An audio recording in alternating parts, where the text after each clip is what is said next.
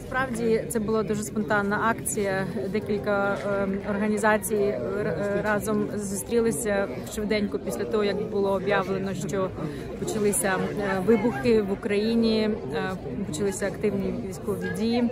Сьогодні ввечері і після заяви Путіна, звичайно, то організатори вирішили, що треба збиратися під російським посольством.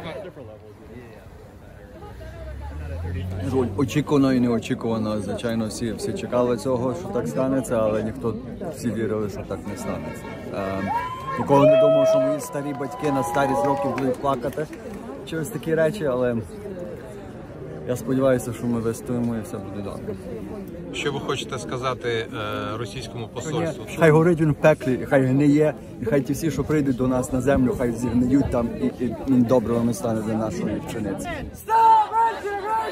Putin, leave Donbass! Putin, leave Donbass! Putin, leave Donbass! Putin, leave Donbass! Putin, leave Ukraine! Putin, leave Ukraine!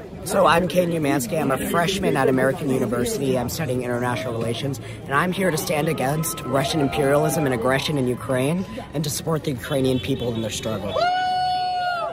My name is Kyle Johnson. I too am a freshman at American University studying international relations.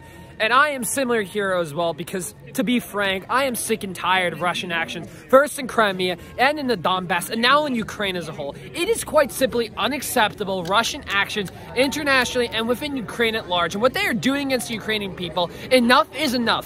We as a people, both Ukrainians, Americans, and the world at large, must stand against Ukrainian aggression because simply it is both intolerable and unacceptable.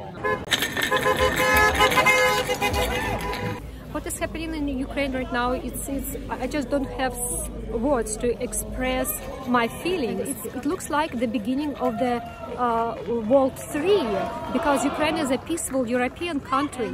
The USA also should do the best to stop it, to stop the invasion.